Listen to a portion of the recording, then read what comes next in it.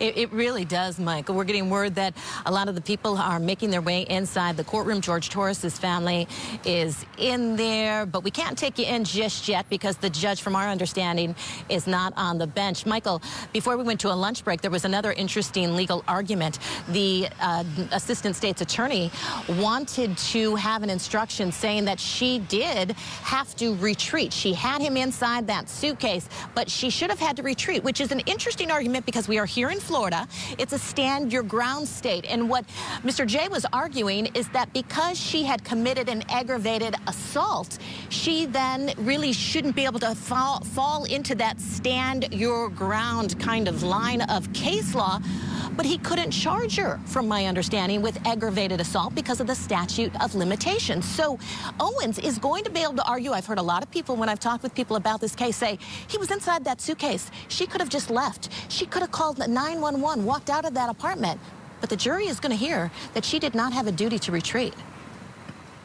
100% agree with you. Again, there are going to be members in the jury, though, who are going to say she could have called 911. If look at it like this, right?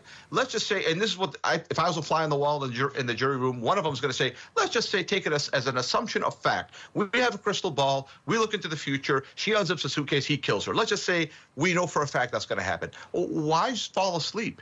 Why not just call the police and leave and say he's choking, come get him? By the way, had she done that, she would not have been charged. She would not have been charged, right? Because at the end of the day, what you have is he went into the suitcase voluntarily. He asked her to zip him. She zipped him. He asked to get out. She was worried for her life. She called the police. The police came in. If he died and asphyxiated by that point, I think, in my opinion, she wouldn't have been charged, right? But one more thing, and I tried to see if this happened. I couldn't find it on the internet. I wanted to see if in the voir dire process, Owens asked any of the jurors whether or not they're claustrophobic. I don't know if he did it. He might have, he might not have. If he didn't, I think it would be a mistake, and I'll tell you why.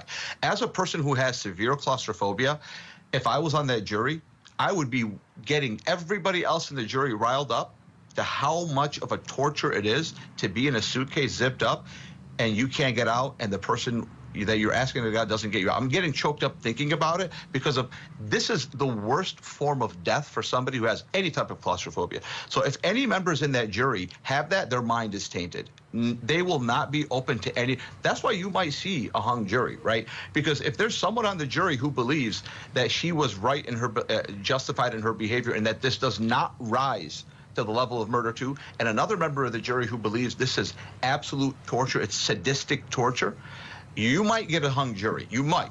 And if you do, I think if I was a fly on the wall in that jury and I listened to what they were doing, I would see basically a match between the the claustrophobic person and the person who believed Sarah Boone. I believe she's guilty only because I'm given the choices between murder two or didn't do anything culpable at all. But if I had the choice between murder two, full acquittal, or involuntary manslaughter, it's involuntary manslaughter all day. Yeah, I agree with you, Michael. Okay, we're going to get in a quick break.